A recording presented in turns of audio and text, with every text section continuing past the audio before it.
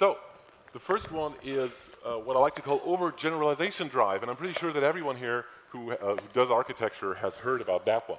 The symptom is seeing commonalities, which is a good thing. Generalizing things, which is also a good thing, but doing that to a degree that is not healthy. And if you're an old person like me, you might have observed that in your own personal life. I know that I have. So looking at it as phases in a developer's life, when you start out, you're very enthusiastic about that whole thing. It feels really good to you because you finally get to apply what you learned during your training courses, university, school, whatever, right? This is cool stuff. So finally, let's build no longer examples, but let's build real things for real people. And then you get hired by some company and you find yourself doing something like this.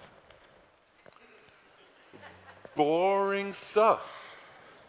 And you come to this conclusion, you have this epiphany that what people do is boring. And you enter phase 2, the disillusioned developer. Now, this is where developers and those who have an architectural strain split, right?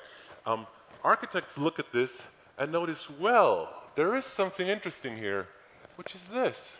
I mean, this is generic, right? Generic solutions are a very cool approach to this whole thing. So why not turn this into a generic thing and become an enthusiastic architect? Now, this is where you spend the next few years building this generic machinery, this mechanism that'll help you solve all the problems of the world. And then you learn that that's maybe not the best approach, because what you built may not ultimately end up being something useful.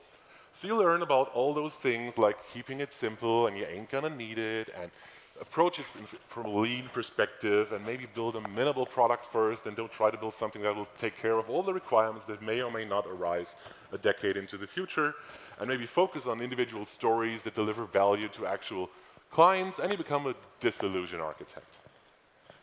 Now, that's making it a little bit too extreme, and don't think that is really actually the case, but if you look closely at yourself and at the architects around you and the people who do architectural work, this pretty old quote from a fantastic article by Joel Spolsky, I think that's about 17 years old now, talks about architecture astronauts, people who are so far removed from anything that's breathable, from anything that's in the real world, that they build these things that nobody can really put to any good use, but that make sense on their own, right? They create this universe of things that nobody in the real world is connected to. So go read that architect.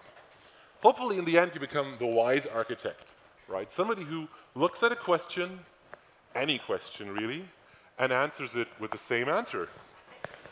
You could also call it a consultant answer, right? That's kind of useful.